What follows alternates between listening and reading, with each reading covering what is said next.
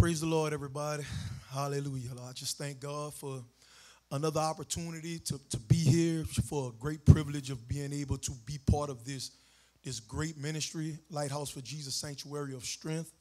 Hallelujah. I just feel humbled by another opportunity to be able to come before you and minister the word of God. Amen. It's definitely not anything that I ever take lightly to come before God's people and to give anything that would speak a word into your lives. Amen. So I'm praying that this message that God has given me today would definitely be something that someone would be receptive of.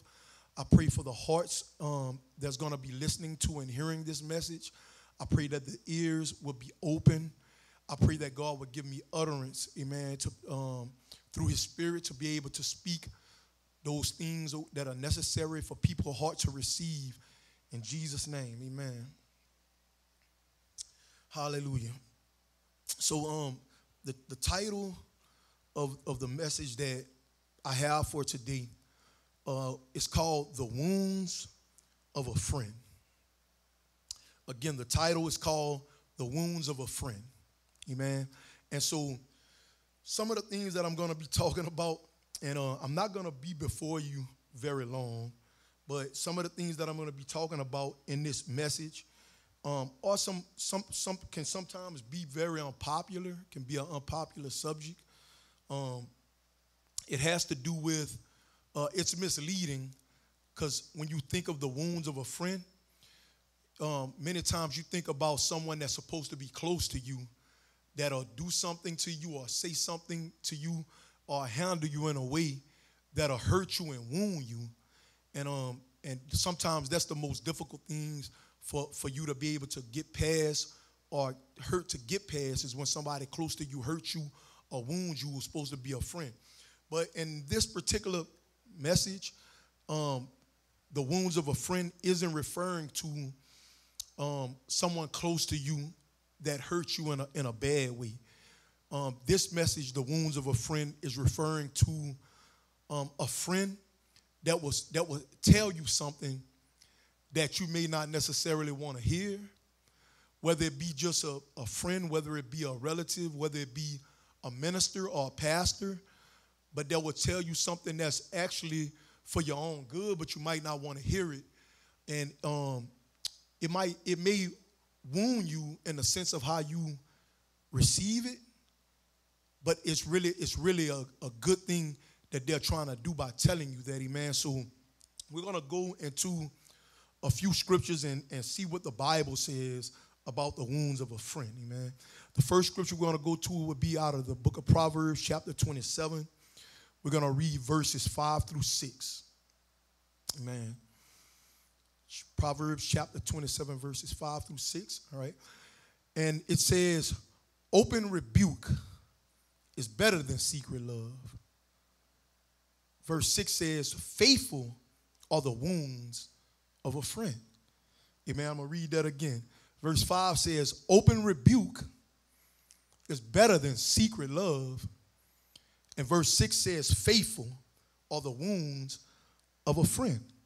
Well, how can a friend wound you and it be a faithful thing? Amen. So a lot of people, they have a very difficult time dealing with being rebuked, being with reproof. Like, I find that in the time frame, definitely that we're living in now, you find less and less people that want to surround themselves with people that will make them uncomfortable and tell them things that they don't want to hear. So many times what you find is people that surround themselves with people who agree with everything that they say, agree with everything that you do. And many times the things that you think and say and do, if it's not consistent with the word of God, then it's according to your flesh. You know, and you need people around you that'll be willing to tell you the truth. You need people around you that's going to be willing to disagree with you. You know, just because a person is a friend, it doesn't mean that they have to agree with you all the time.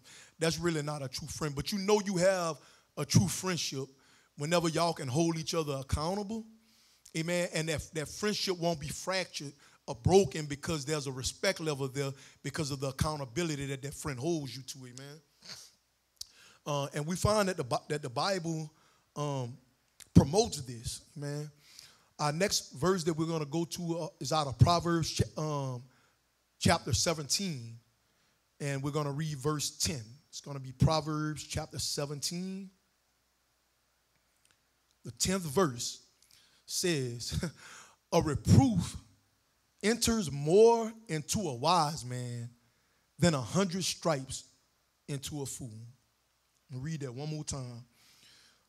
A reproof or a rebuke enters more into a wise man than 100 stripes into a fool. Man, my next verse is going to be in Proverbs chapter 9. Proverbs chapter 9, verse 8. And it reads, if you reprove, it tells you to reprove not a scorner, lest he hate you. But if you rebuke a wise man, he will love you. Read that again. Reprove not a scorner, unless he hates you. But if you rebuke a wise man, he will love you. So we see in these two verses that a wise man, or whether you're a wise man or whether you're a fool, is determined by how you respond to someone that rebukes you. You know, so a lot of times whenever people come to us, and, you know, we know that the Bible says we should speak the truth to one another in love. Of course, we speak in a lot of different ways than the things that we just say, right? There's we can say something, but we could say it in the wrong way and it'll be received in a totally different way because we said it wrong. Or there's body language. There's such thing as body language where we could be saying something, but our body language is saying something totally different. So, of course, when we come and we come to a friend or somebody with a word of correction or rebuke or to hold them accountable, it should be done with love. Amen. It should be presented in the right way. But a lot of times, regardless of how that person comes, sometimes when a person comes to tell you something that you don't want to hear because your mind is fixed and you're setting your will on a certain thing, then you'll reject what that person is saying. And sometimes we feel that them coming and holding us accountable or correcting us something is telling us a lot about them and negative things about them. But we don't realize a lot of times that the way you respond to reproof or rebuke is really saying more about you. You know what I mean? And it's saying that if you go to a wise man and you rebuke him, he'll love you. He'll love you. But if you go to a fool or a scorner and tell them something they don't want to hear and rebuke or reprove them, they'll hate you. So you can find out a whole lot about an individual, about how they respond to rebuke or reproof. You can find out a lot about an individual if they're a wise person or if they're foolish by how they respond to rebuke or reproof. Amen. Hallelujah. Our next verse we're going to go to is in the book of Psalms, chapter 141, verse 5. Psalms, chapter 141, the 5th verse.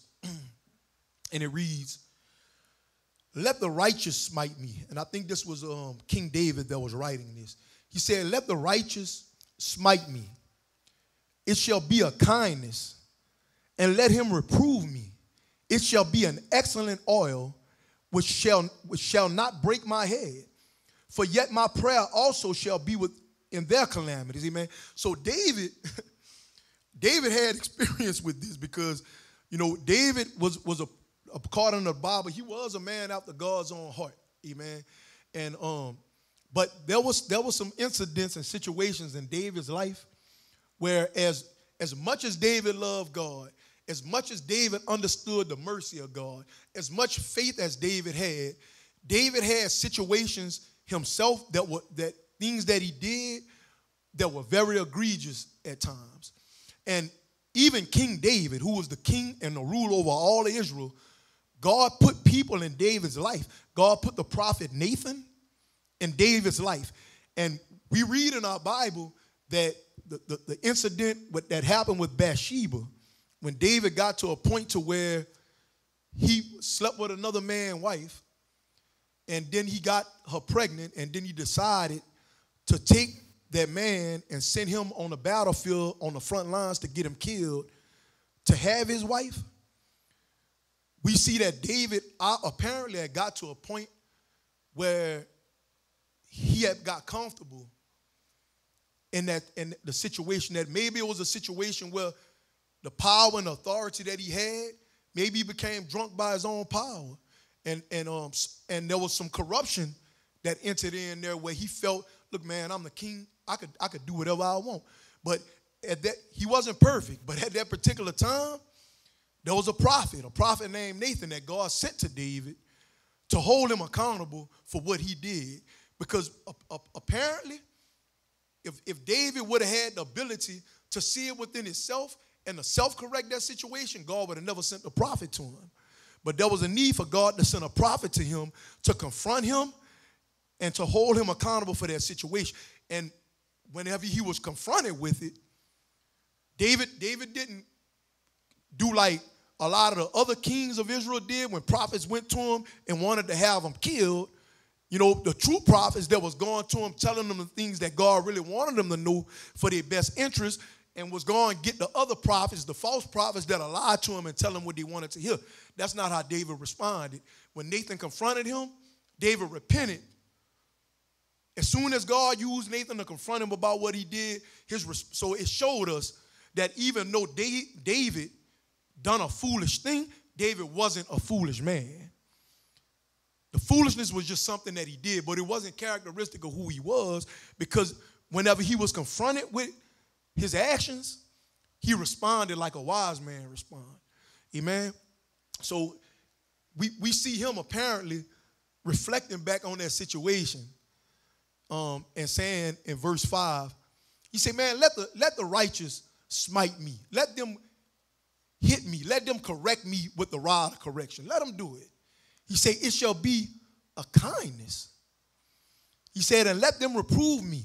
He said, and I like this, it shall be an excellent oil which shall not break my head. Break your head, it means to destroy you. So David had an understanding and a great value for the reproof and for the rebuke and the correction that God gives to us when we need it. He understood it to be, he called it an excellent oil. Amen. And he said that it was something that wasn't going to destroy him. Amen. Hallelujah. But an excellent oil is something, an ointment that could be used to soothe you, that could be used to heal you. Amen. So my goal in going through a lot of these scriptures is just to try to give maybe a different perspective sometimes on some people, that you may surround yourselves around people who tell you everything that you want to hear. And in our next scripture, where we're gonna go, we're gonna read a little bit about what the truth is behind flattery, behind all of the people that we may think that are our friends, that really, really love us. That's all the ones that agree with us with everything that we say, even if it's contrary to the word of God, and tell us everything that we want to hear and make us feel comfortable in our carnality. So let's read Proverbs chapter 26, verse 28, and see what the truth, what's really behind flattery. Proverbs chapter 26, verse 28. If y'all give me some time to get there. Chapter 26, verse 28. It says, a lying tongue really hates those that are afflicted by it, and a flattering mouth really works ruin. I'll read that again. A lying tongue, it actually hates those that are afflicted by it, and a flattering mouth it works ruin. Amen. So we see clearly that we may need to maybe gain a different perspective sometimes on the people that may be around us, the people that, you know how we like to say, the people that I have in my circle. You know, people like to say my circle's small. Well, however small your circle is, I don't think we need to be as concerned about the size of our circle, but more so about the people that's in it. And what type of people are they? Are they people like the prophet Nathan that's willing to come to us and confront us and tell us the truth about ourselves in love when we really need it? Or is it people that's going to make us comfortable in our sin, that's going to make us comfortable in our carnality? Weak-minded people that's not willing to challenge themselves and that's not willing to challenge you. You will never grow. They will never grow. I think even Jesus said in his word that the blind cannot lead the blind. They both will fall into a ditch. You understand what I'm saying? So we need to surround ourselves with people that are willing to challenge us. People that won't. Now, if you got people around you that's challenging the word of God in your life, if you're trying to walk according to the word of God and they're challenging that, that's not the type of confrontation that I'm talking about. You need to separate yourself from anybody that tries to tear down or challenge the word of God in your life. But if it comes to anything in your life that's contrary to the word of God, and you have someone or you don't have anyone in your life that's willing to call that out, then you really don't have anybody in your corner that's really looking out for your best interest. Really, you got to understand what's behind the flattery.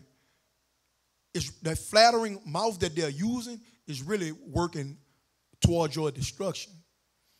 And the spirit that's really behind that flattery is really hatred. Now, I didn't say it. The word of God said it. Amen. Hallelujah. Our next verse we're going to go to is Proverbs chapter 28, verse 23.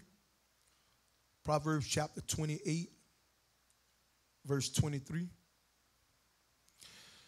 And it reads, "He that rebukes a man afterwards shall find more favor than he that flattereth with the tongue." I'm going to read that one more time.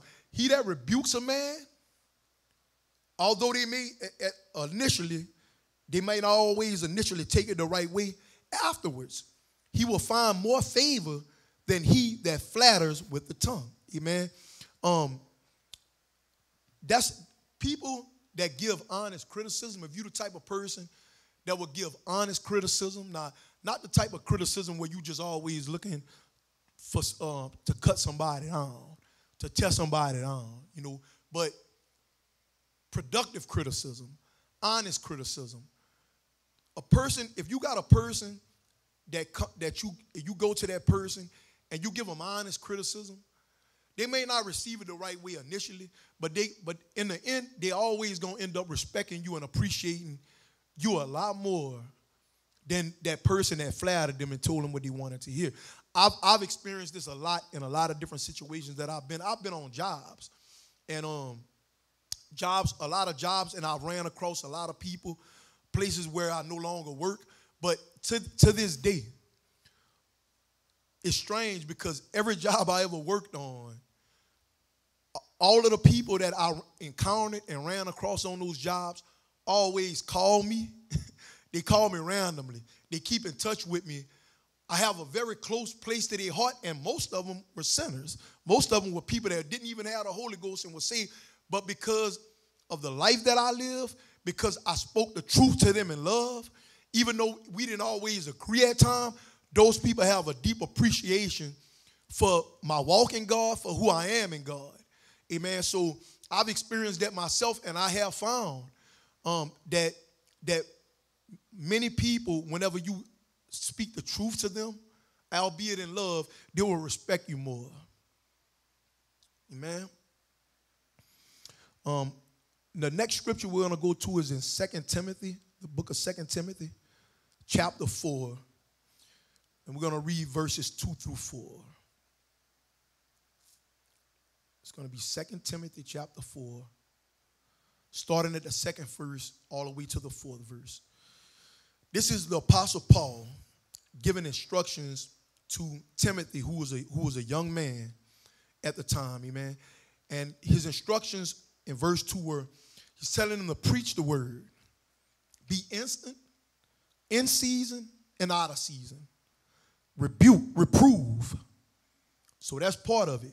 Rebuke, exhort with all long suffering and doctrine. Verse 3, for the time will come when they will not endure sound doctrine, but after their own lust shall they heap to themselves teachers having itching ears. That word itching comes from the Greek word nephil. It means to scratch, to tickle, desirous of hearing something pleasant. In verse 4, they shall turn away their ears from the truth, and they shall be turned unto fables.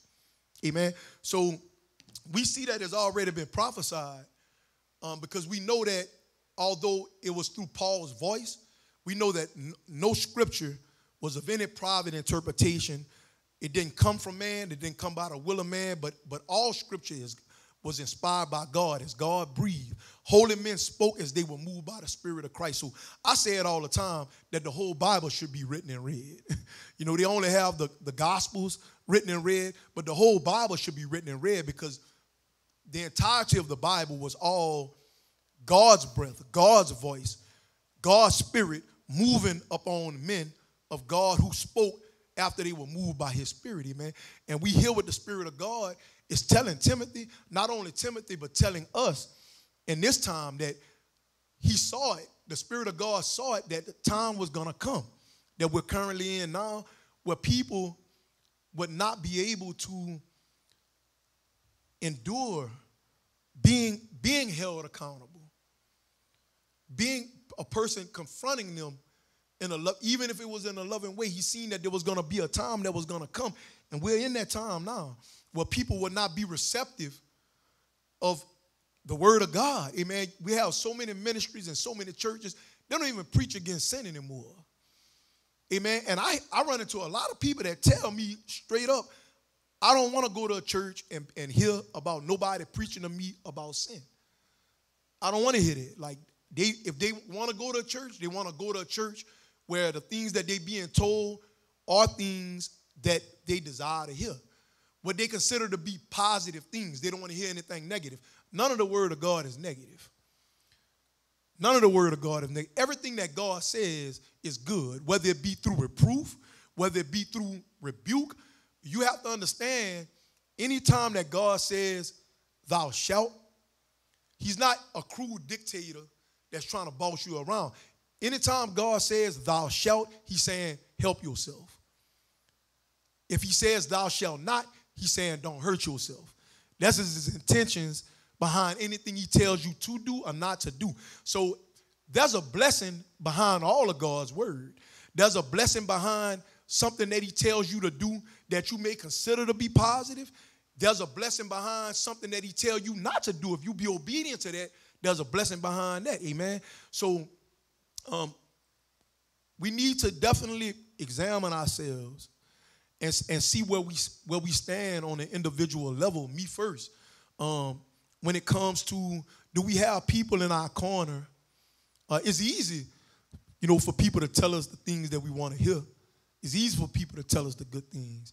It's easy for somebody to prophesy to us and tell us, hey, you got a calling on your life.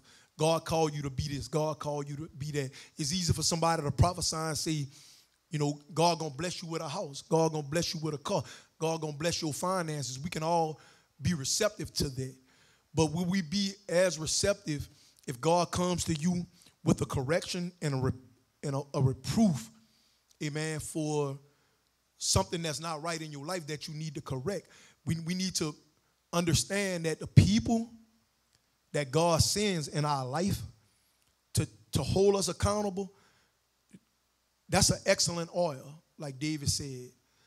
Let the righteous smite me. It's going to be an excellent oil. It's going to be a kindness. It's not going to destroy me. Amen. It's going to build me. Amen. Our last scripture is going to be out of Hebrews chapter 12. And first we're going to read verses 5 through 8, and then we're going to skip down to verse 11. So it's going to be Hebrews chapter 12.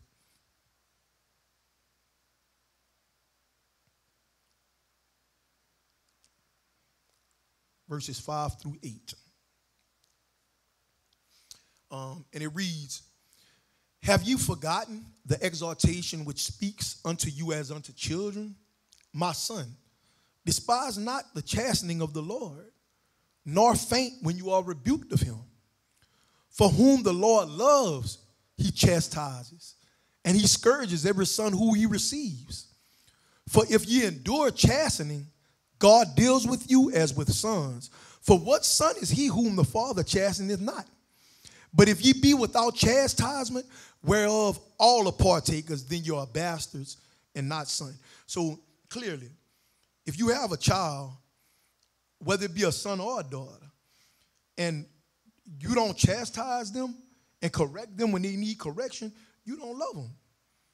You know what I'm saying? If you see your child and they going close to playing in the street, and you tell them, don't play in the street, and they keep going back, eventually you're gonna spank that hand. It's discipline. Discipline is not for the for the purpose of I'm angry, so I need to let my anger out. Discipline is corrective action. That's the purpose and the goal behind it, is to correct that action. So if you spank that hand, it's because you love them.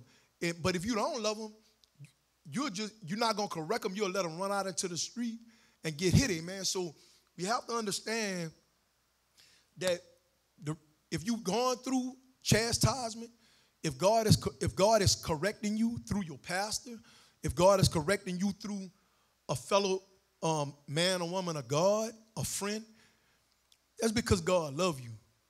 You know, that's because God loves you. And we should be thankful, we should be grateful that God loves us enough, that he cares about our souls enough to chastise us and correct us when we are wrong. If he wasn't doing that, the Bible says you're like a bastard. You'll be a fatherless child. But we're not a fatherless child. And we know that because of the correction that he brings in our lives, amen. And our last verse, I think I said we're going to drop down to verse 10. Verse 11. Verse 11 says, "Now, no chastening for the present seems to be joyous, but grievous.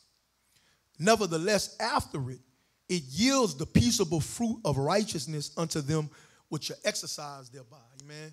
So we're seeing there that it doesn't feel good when God corrects us. It doesn't feel good whenever you have an overseer that God uses, to pull out that whipping stick.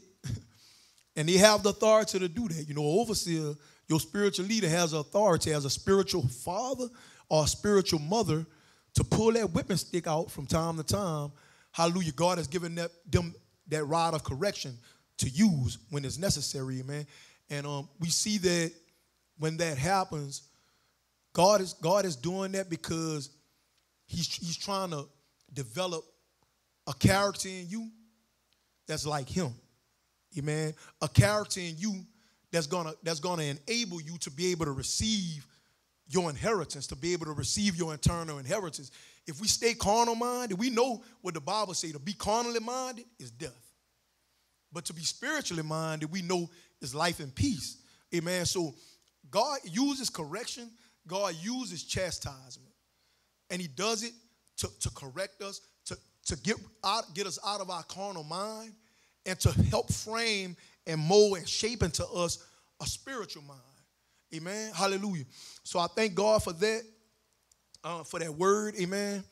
And I think the last thing that I want to do is just share some quotes that I found pretty interesting. One of them says, "The more we love our friends, the less we flatter them. It is by excusing nothing that pure love actually shows itself." I'm going to read that quote one more time. It says, "The more we love our friends, the less we flatter them. It is by excusing nothing that pure love really shows itself, man. The second quote I have says, we swallow greedily any lie that flatters us, but we tend to sip only little by little at a truth that we find bitter. Amen. We need to change that around, people of God. We need to learn how to become hostile towards the devil, towards a flattering tongue, and the hatred that we just read is really behind, the spirit of hatred that's really behind it. We need to learn how to become hostile towards that, and we need to learn how to yield ourselves more openly and more receptively to correction.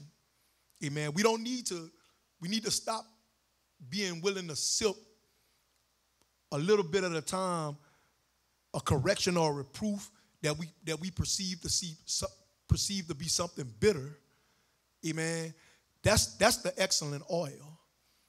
That's the salve that you need to really heal you, that you really need to challenge you, to cause you to grow out of that carnal state of mind and into the spiritual giant, so to speak, that God really desires for you to be. Amen.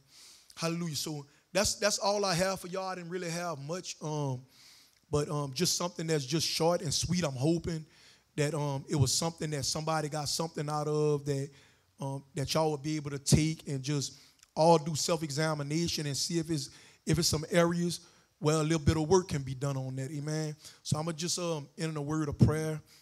Father, Lord God, I just thank you, Lord God, for this opportunity, Father, Lord God, to minister before your people. I thank you for being part of this great ministry under our apostle, Donnie Bowden Sr., and his lovely wife, Father, Lord God, Sister Cynthia Bowden, Father, Lord God. Father, Lord God, I just pray, Lord God, that you would touch the hearts and the minds of your people, Lord God. You once spoke a word through our prophetess, oh God, and said that the spiritual man has become mad. Amen. And Father, you said that a time, Lord God, will come where there will be a famine. Father, not of the word of God, but a famine of hearing the word of God, oh God. So, Father, Lord God, we send out, Father, your word, Father, Lord God, up on the winds, oh God. And, Father, Lord God, we speak, Father, Lord God, to the minds, Father, Lord God, Father, that the enemy has brought into a state, Father, Lord God, maybe of temporary insanity, Father, Lord God. Lord, those that may have had emotional, Lord God, and nervous breakdowns, Father, Lord God, where, Lord God, the things that they feel have taken a hold of the reins, Lord God, of their lives, Father, Lord God. And, Father, Lord God, they're not, Lord God, being able to see and understand and perceive things clearly, Lord God, as they would through your spirit, Father, Lord God. You are not the author of confusion, oh God. You have not, oh God, you have given us, Lord God, the spirit of a sound mind, oh God.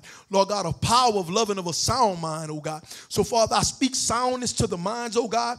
I speak restoration, oh God, to the hearts, oh God. Father, that those, Lord God, Father, Lord God, that Lord God, people, Lord God, that would have people in their lives, Father, Lord God, that may be around them, Father, Lord God. They may be flattering them, Father, Lord God, and maybe telling them things that they want to hear or making them feel comfortable, Lord God, in states of carnality, Lord God. I pray, Lord God, that you will work a work, oh God, that your spirit, Father, Lord God, will work a work in their hearts and their minds and cause, Lord God, them to arise, oh God. Cause them to wake up, Father, Lord God. Father, and to begin, oh God, to see, Father, Lord God, that spirit for what it is, oh God, and that their hearts, oh God, will become more receptive, oh God, to your people, Lord God, that you sent to them, Father, Lord God, to reprove them, to rebuke them in love, oh God, and to cause them to grow, Lord God, and to mature into who you have called them to be, Lord God. Father, I ask it, Father, in your powerful name, Lord God.